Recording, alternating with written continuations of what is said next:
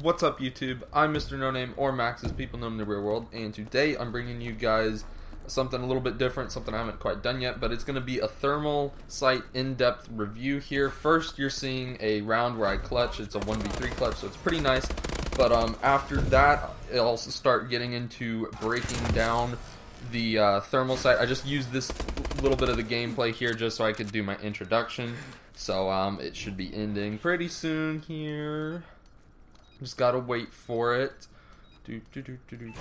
Alright, and we are into it now. So basically, the person on the top should have cold-blooded on, and the person on the bottom should not. And we're gonna do several different ways of looking at them. So first, we're just gonna look at a standard in-depth looking. So we're both looking at each other. You can see how that looks with cold-blooded and without. And then I'm gonna lay down and look. And then I'm going to lay down, I should lay down and look with the other character here. So you can see it looks like a dead body there.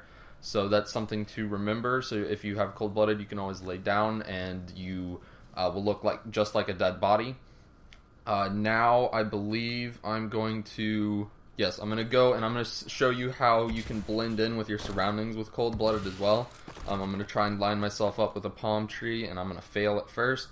And then give it just a few seconds. And I should line it up here. Okay, yeah. Alright, so you can see, look how well that blends into the palm tree and the bars and things. That's ridiculous. It's going to be hard to see people with cold-blooded with a thermal sight from a distance. And then I'm going to jump back down here, and now we're going to start using some smokes to see what happens. Both of us have the cloaking ability, and we're going to just look through one smoke each first and see if it has any effect. And so you can see that even with cold-blooded on, you can still see through a smoke. So that's something that's very interesting. People may not realize that at first, and so that could be very useful in S&D if you think they might be planning the bomb or something after they throw smoke. So keep that in mind. And then I believe I'm gonna come over here and throw smoke and look at him and now he's using cloak, and you can see how it's barely visible. So cold-blooded plus cloaking while looking through a smoke, it's almost impossible to see them. And now we're gonna do that on the opposite side of things here. We're gonna throw smoke, and we're just gonna look straight through it first, so you can see it's just like if there was no smoke there, because this is the person without cold-blooded. So you can just kind of see there that it works like normal.